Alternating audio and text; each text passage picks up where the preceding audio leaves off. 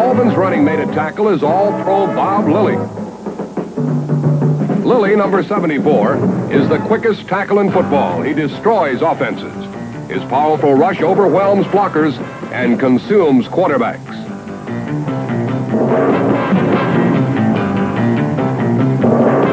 It often takes 2, even 3 men to contain Lilly. Even then, your chances are small.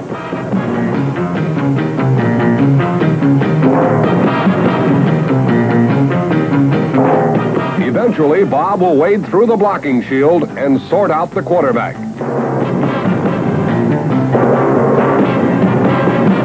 Linebackers, like Chuck Howley, supplement the rush of the front 4. Number 52, right side linebacker Dave Edwards, is always ready to meet the challenge of a runner head-on.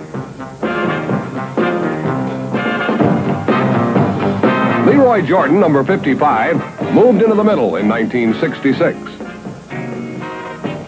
His blitzes made the secondary's job much easier. The Cowboys' secondary is the fastest in football. All members possess sprinter speed and lightning reflexes. They use speed in a singular, violent blur of action.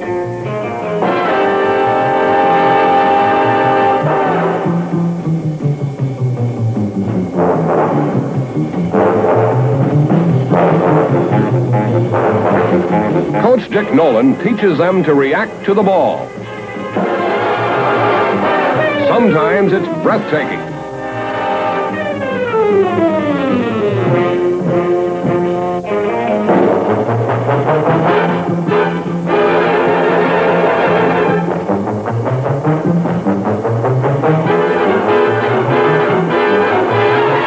Along with speed and an appetite for aggression, there is also a little luck involved.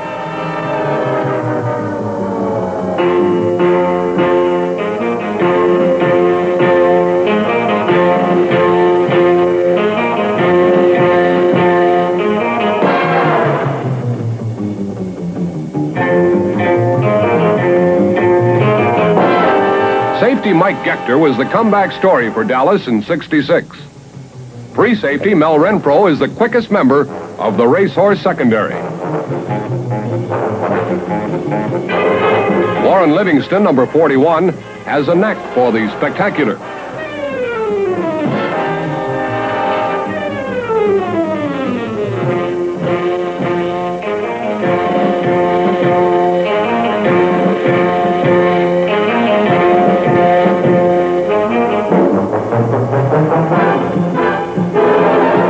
Cornell Green was All-Pro for the second straight year.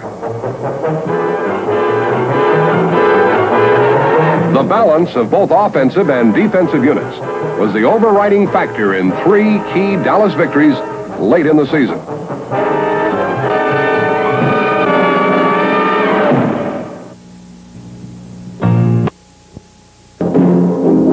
They had the ball on their 1-yard line. The players diagrammed, and the phones were hot.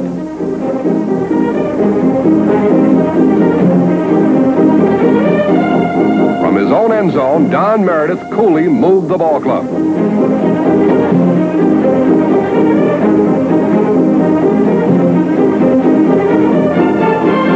When no one was open, he took charge of the game himself.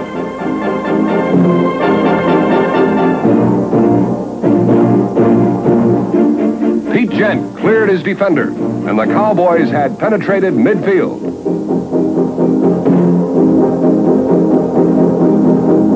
But time was still their enemy. Again, Meredith was forced to run, this time to kill the clock. An overly zealous Redskin fouls Meredith out of bounds, and the ball moves 15 yards further toward the Redskin goal.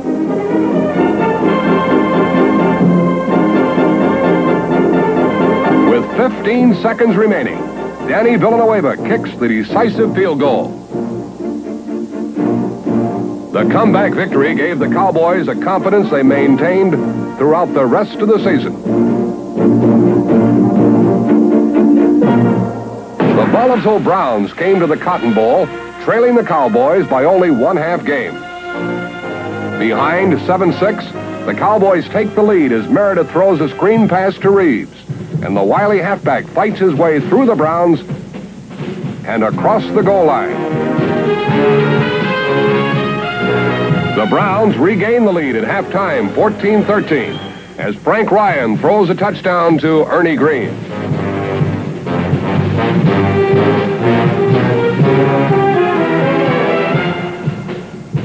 Two field goals give the Cowboys a slim 19-14 lead at the end of the third quarter. Lou Groza tries to pull the Browns within 2 points, but his field goal attempt is blocked by Gechter.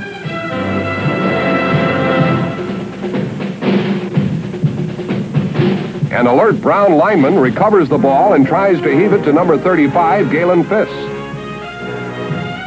But Mel Renfro intervenes and intercepts the errant football.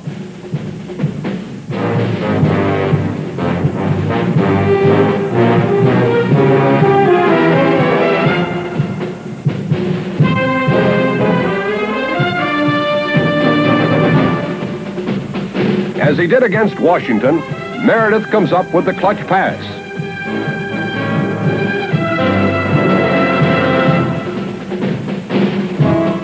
And the calculated scramble as the Cowboys drive to victory.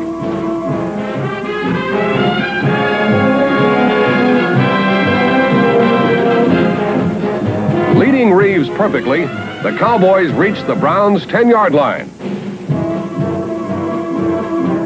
From there, it takes Don Perkins 9 knifing strides to victory as time runs out on the Browns.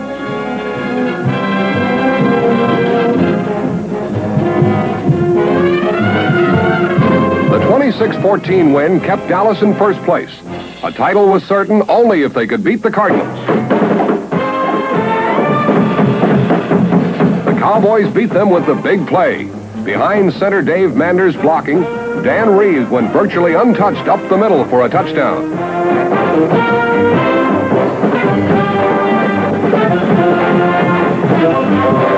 The second big offensive play was by Bob Hayes, who beat Pat Fisher to the goal line and the ball. Mel Renfro's interception off Chuck Howley's deflection was the big Dallas defensive play.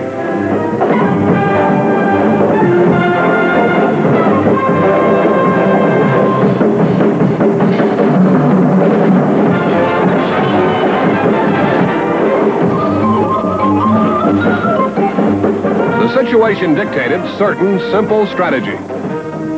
Give the ball to Perkins. Don delivered the touchdown, and Cardinal title hopes faded in the fog.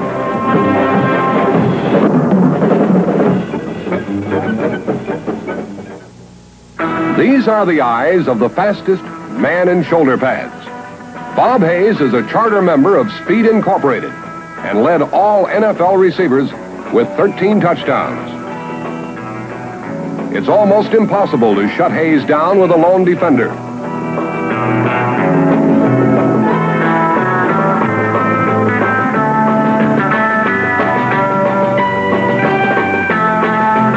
Hayes' deceptive change of pace and fluid moves make him an elusive target in the open field.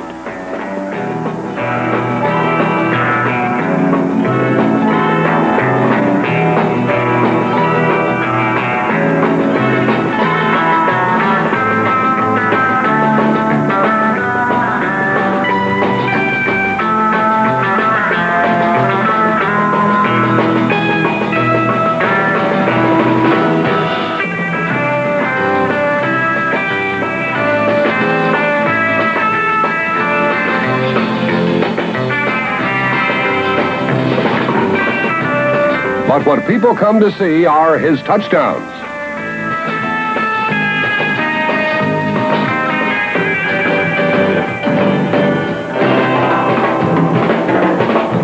Bob beat defenders by the mere margin of a vainly outstretched arm.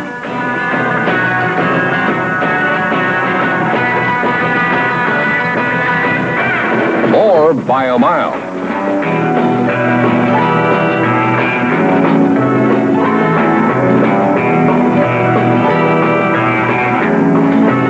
His 13 touchdowns came on the shortest patterns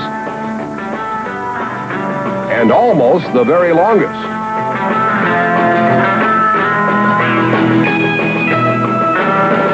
But no matter how short or long, he did it with speed.